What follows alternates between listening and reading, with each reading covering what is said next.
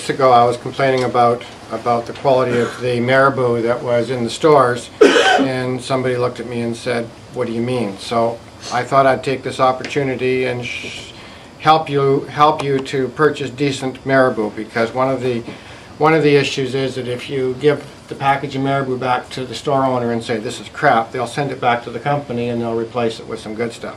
So let me tell you what I'm looking for. This piece of Marabou is not good because the spine is so thick and strong that it actually will break, and that is a piece of Marabou that I would not use. In fact, I will go through my packages and throw them away. You get another piece like this, for instance, and it snaps, so you don't want that.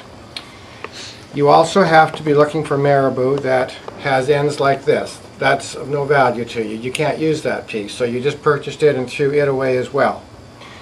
And the third part that you've got are these pieces that are all frothy and they're almost impossible to work with.